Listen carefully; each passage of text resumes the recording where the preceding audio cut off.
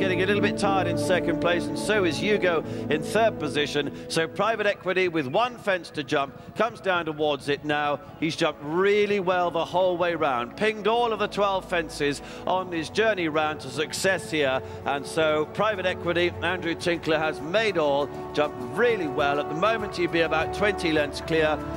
He's going to be eased down, but Escort-Men is going very slowly in second place now, so with no fuss at all, a very nice victory for Private Equity.